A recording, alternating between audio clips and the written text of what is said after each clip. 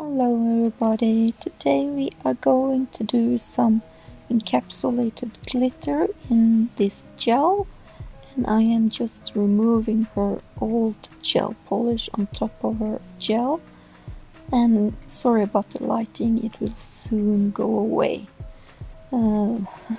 So I'm just filing off her red polish, and this is my problem lifting girl. So she can only go 2 weeks with me, or 2 weeks, and then I have to do an infill or overlay because of her. You can see how much she has lifted on the sides here.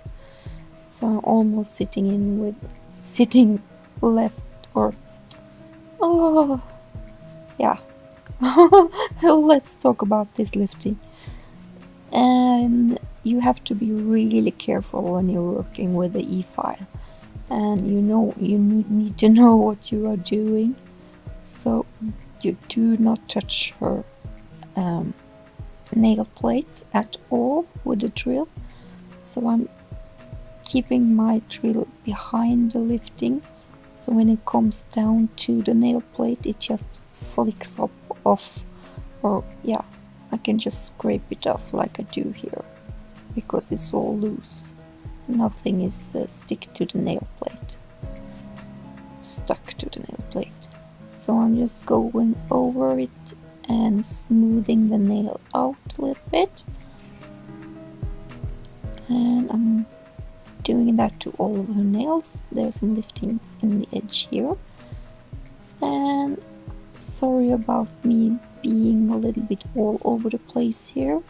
Here I am filing, and I'm shaping her nails, and I am buffing up her nails, and yeah, I'm doing all of that a little bit here and a little bit there, so I'm sorry about that jumping all over. And I am pushing back some cuticles, and I am also scraping away some gel that are loose here and there, and filing off some rough edges, so I'm smoothing that out. So yeah, doing a little bit of everything, as I said.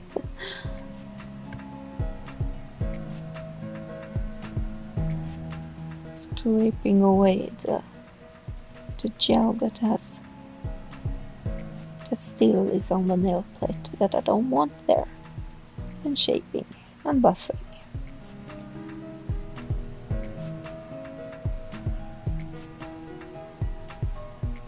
And then I am using my electric drill bit, cuticle bit. That helps me a lot with the lifting problem. Her nails was actually stuck in the back, but they lift from the sides, but not the back, from the sides this time. So they were stuck, they were still on her nails, but there was a lot of lifting. The two of her nails, I actually will see that I have to build almost from the beginning again. So this helps a lot, and it's not hurtful to the nail at all. So I'm wiping off the dust. I wiped off the dust, and I'm putting on a cleanser and dehydrator and primer. And this is the first base coat of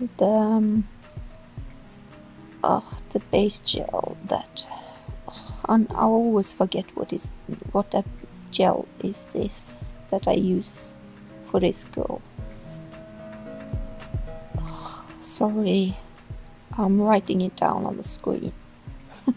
As you can see, I do this reinforcing her tips with a sculpting gel, because there was almost no gel left on the nails.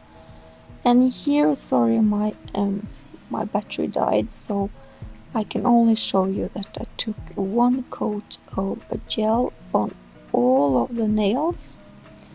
And fiberglass gel, that's what I'm using on this girl, because it's a stronger gel that adhere better to the nail. And I made her a mix because she wanted pink, just baby pink with some silver in it. So I cured it for 10 seconds, and I am then holding her nails over this mixing bowl and just drizzling the glitter over the into the tacky layer, and fully curing that for 3 minutes. So I'm kind of pushing it down into the tacky layer. I'm not too worried about wiping things off, so I can do that afterwards.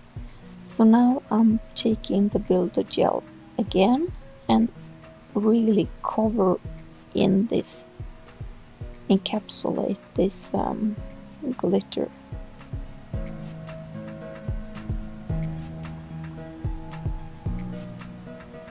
So you just brush off the glitter, excess glitter around her nails when you're done.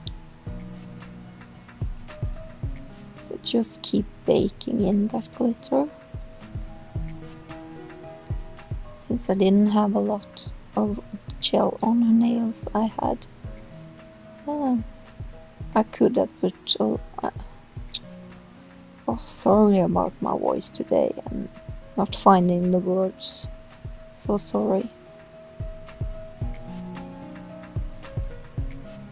I have enough space to put a layer on or two, because she has such flat nails. Also, I have to put on at least once or two layers of gel. This is my second layer, I think, and I just went over a couple of her nails a third time. So I know that I have enough to file around her edges and her tips,